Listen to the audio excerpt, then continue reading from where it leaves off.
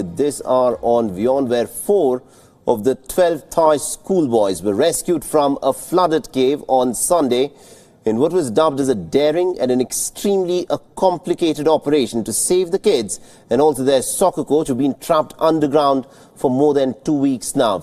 13 foreign divers and 5 members of Thailand's elite Navy SEAL units guided the boys to safety through narrow submerged passageways. The 12 young boys of the soccer team and also their coach had been trapped for more than 2 weeks in a cave complex in the Chiang Rai province. The authorities in northern Chiang Rai province began the dangerous mission to bring out the 12 boys and also their coach earlier in the day. The operation to rescue the remaining 8 boys and the coach was called off at nightfall to give the divers some time to rest and to replenish the oxygen supplies and ensure that all preparations were in order.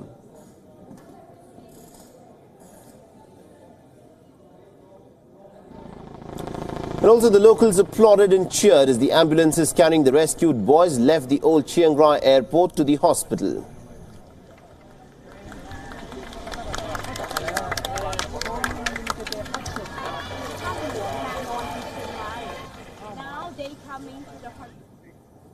All right, now for more on this, we are joined in by our correspondent Siddharth very closely for us. Now, Siddharth, this is one of the most complicated operations which these divers have embarked upon. They've managed to rescue 4 children. Now, 8 more children and also the football coach are still trapped inside of the cave. What is the latest that is happening there? Monsoon is a battle against the water coming into the caves.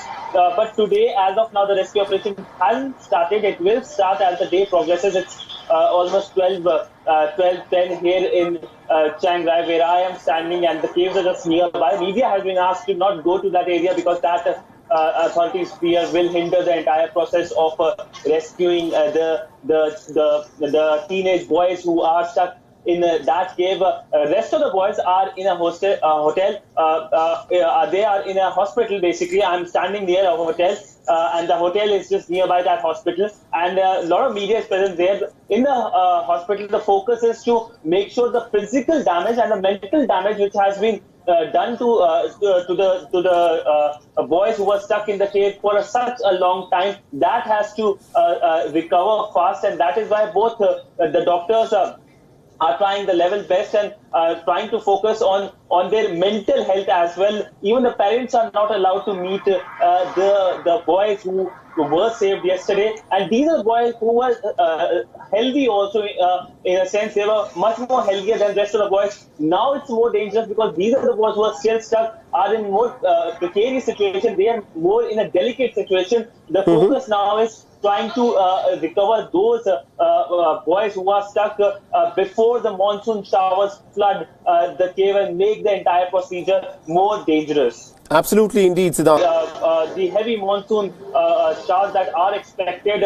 We are in the city for last few hours, and the humidity level in the city is extremely high. The monsoon showers can anytime break and cause the flooding. The media is not allowed to that portion because they don't want to hinder the entire process of rescuing the mission. So that is why now the authorities are trying to coordinate in a very strategic manner so that the final outcome is known to the media through a press conference. You are not allowed to go to the cave. You are not allowed to go to the hospital as well.